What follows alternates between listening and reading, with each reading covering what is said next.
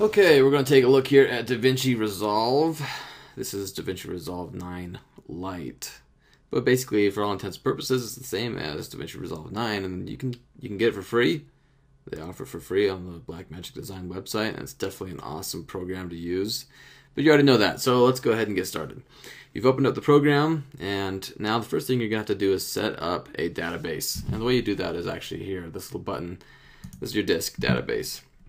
If you don't have one set up, you're going to want to set one up somewhere where it's going to be the most useful. So if you have a solid state drive or something like that, you're definitely going to want to set up a database on your solid state or somewhere where you know you're not going to move it and get things kind of messed up.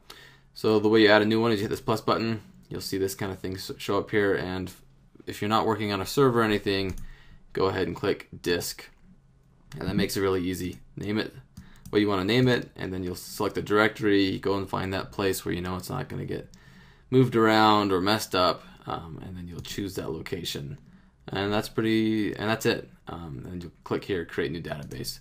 Once you have a new database, that allows you to create users, and that'll also store all your stills, all your presets, and the things you're doing while you're color grading. So I've set up my database already. I'm going to log in. Then you'll usually be confronted by a window that looks like this. You'll have projects that you've worked on in the past, and then you always have the default project. So we're going to go ahead and click default project, and it'll bring you into the main window for Davinci Resolve. Now Davinci Resolve is organized with 5 different tabs, and those are here along the bottom. There's the media tab, the conform tab, the color tab, which is where you do all of your color grading, the gallery tab, which is where you store your presets and your stills, and then the deliver tab, which is where you render. And so the way the workflow works is the media tab is where you look for all your media, the conform tab is where you line them up in your sequence or where you import your sequences from other editors, the color tab is where you do your color grading, and that's where all your work is done.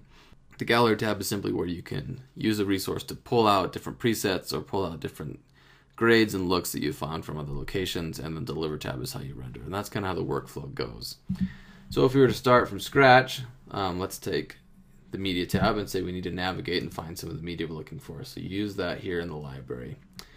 So let's navigate here real quick.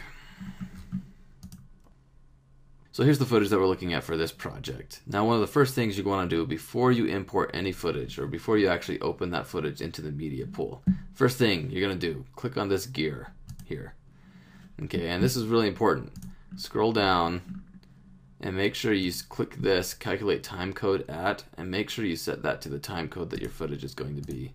It's also a good thing to also go ahead and click this handle mixed frame rate material button as well. You do that and click apply before you start your project, because if you add footage in, regardless of what the timecode is at the end when you're trying to export it, Davinci just at this point doesn't really like to change the timecode. So you could be stuck having footage that's at 29 frames per second, and then you get to the end and suddenly you're stuck and you have to export it at 24 frames per second, which can be kind of a pain. So before you even get started, make sure you click that gear and make those adjustments so that your footage is going to be in the right frame rate. So let's say we have some clips here. We know that we're going to use these. We can drag these clips into the media pool, and this is essentially saying here's all the clips on my computer. These are the ones that I actually want to use in my project. Now if we move forward to the conform tab, we'll see these things set up in a sequence, and these are always set up in what's called a master timeline. Now you don't actually want to work out of a master timeline. You should always set up a new timeline. So you're going to go ahead and click this plus button and say name your sequence. And so you'll see that it'll create a new timeline. And what this will actually allow you to do now is you can take these clips and you can even edit them. You can move them around. And there actually are a lot of editing tools inside of Davinci Resolve that you can use to edit just like you would in most other nonlinear editors. This is a razor edit mode where you can make cuts and you can cut different clips and you can do roll edits and all that kind of stuff within Davinci Resolve, which is fine. So if you really need to, you can do that, but it definitely is easier to use your own editing program and then import your sequence into Davinci. So there's 2 ways you could do that. The first is, say you're using Premiere, you can edit a sequence and then output an XML document, which you can then right click up here, import, and then you've got EDLs, AAFs, and XMLs. And then you can go and find the XML. You open it up, and then it'll automatically find the footage and find all the cuts and find that sequence and import it into your thing here. Or if you don't want to output an XML, you can take a video that maybe's already been edited, and then you can make those cuts within itself. Let me show you what I mean. So if we'll start over here, let's say that you have a video that you've already exported, and now you want to go and color grade each of those shots within that video, but it's already baked together in one rendered clip. What you can do is you come down here and say we have a video that we want to take a look at. And as you can see, I scroll through this, there's a bunch of different shots inside this video. If I right click on this, there's an option here that says scene cut detection. And then you can go ahead and click start, and Davinci will run through that video and look for the things that it thinks are cuts. And it'll just kind of analyze that footage. Okay, there we go.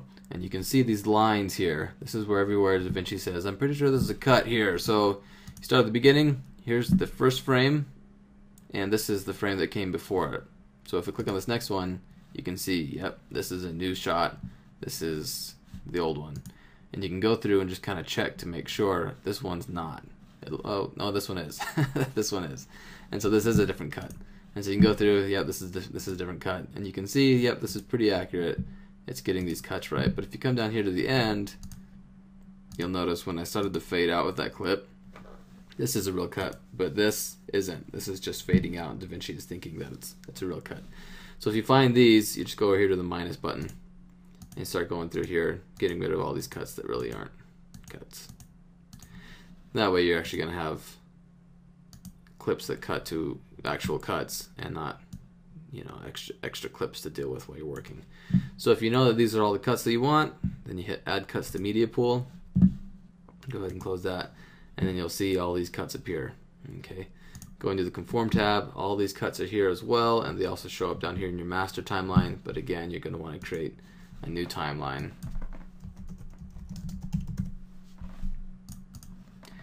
And then you'll be able to go through here and make some more edits if you discover that there's a cut that you weren't able to fix, or there was something that Davinci didn't recognize, and then you can go through and you'll be able to see each of these different cuts and edit. Okay, so I'm going to go back to the earlier timeline because this is already graded footage, and we'll put a different timeline here. Okay, so here's another project that I've been working on. If you take a look over here in the color tab, you can tell it's already been color graded. And we're going to go in more depth into how to exactly go through the process of color grading in another tutorial. But let's say you've wrapped up, you finished your color grade, you've got everything looking how you want it, and you want to get outside of Davinci Resolve. And that's all going to take place in the Deliver tab. And it's pretty straightforward. You have presets you can set up and save here to save you some time in the future. And then here's all the parameters that you can set up manually. So you have your containers, QuickTime, you can render it to whatever codec you choose.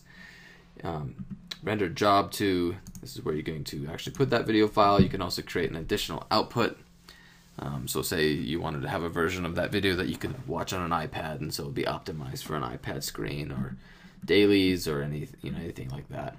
Naming it, and then once you're done with setting up all these parameters, you simply click here, Add Job. This says, hey, there might already be stuff inside this folder. If you want to continue, do you want to render over that thing if it exists? I'm going to say yes, and you'll see this job of the render queue show up here. So you can actually set up a couple different jobs that Davinci will render, and once you're ready to go, you just hit Start Render, and it'll render through all of those jobs, which makes it kind of nice to save some time and set up everything so you can render overnight or do anything like that.